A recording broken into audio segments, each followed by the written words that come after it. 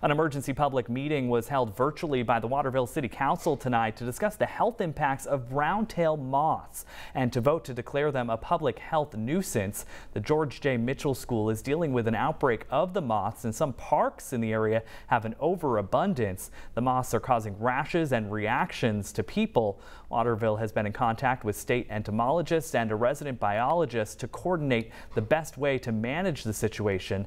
This effort isn't about exterminating brown tail moths, but mitigating and managing the outbreak until it passes. It starts with declaring a public health nuisance. Once we do, I will be calling on Governor Mills' office and state legislature to help us prevent outbreaks in the future and give us some guidance. The vote to declare the invasive brown tail moth as a public health nuisance passed without opposition. There isn't a full plan yet, but citizens and councilors oppose spraying any chemicals.